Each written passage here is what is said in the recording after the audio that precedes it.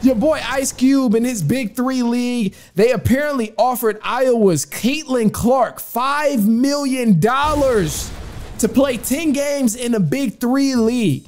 Now, Ice Cube, of course, receives criticism for everything he does, but he received some criticism because people were talking about, well, why Caitlin Clark for the $5 million offer? There's other women who want the opportunity. There's other women who need more opportunities to play basketball outside of overseas in the WNBA. Why not offer them?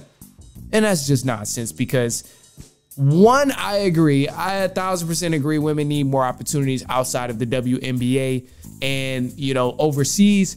But on the other hand of that, none of these women are Caitlin Clark right now, bro.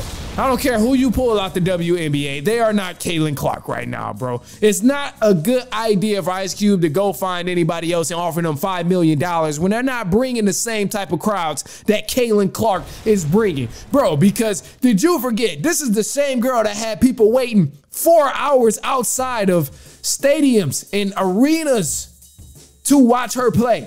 In the beginning of the season, we witnessed Iowa fill up a football arena or football stadium to watch Caitlin Clark play. A football stadium. The game was sold out, and it wasn't even an actual exhibition game. It was just the black versus yellow game for Iowa. And the football stadium was filled up. Over 85% of her games were sold out this past season. So she's filling up arenas game after game. And this is a generational type of talent. So that's why she gets this generational type of offer coming straight out of college, because anywhere she plays, she's going to bring record-breaking numbers to an audience.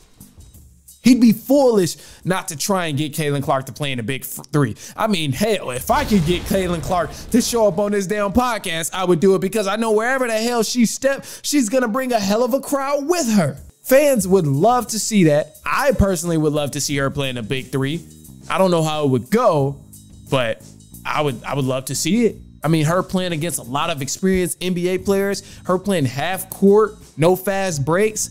I would be interested in that. And then this is crazy too, because Kenyon Martin, he plays in the Big 3 right now. And he was on there on one of these podcasts he was on, and he was saying, you know, I don't think Caitlin Clark could play in the Big 3 because it's a step down from prison ball. And I'm like, that is kind of true, because I've watched the Big 3 a couple times, and it is definitely, you know, very, very intense. It's very physical.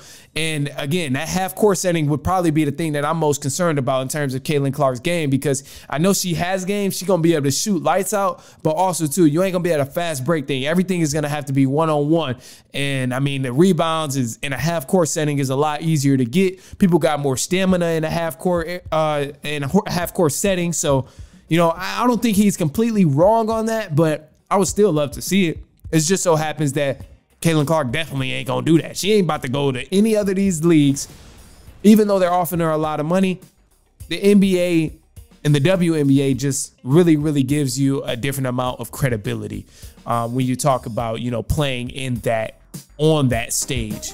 Because, I mean, hey, you play against Sabrina Ionescu, you play against Breanna Stewart, all of these other legends in the making in the WNBA. I think it's definitely going to be something crazy. And, you know, that's the only way you're really going to be able to achieve that GOAT status of the greatest of all time, is if you play against the best of the best. And just so happens the best of the best are in the WNBA right now.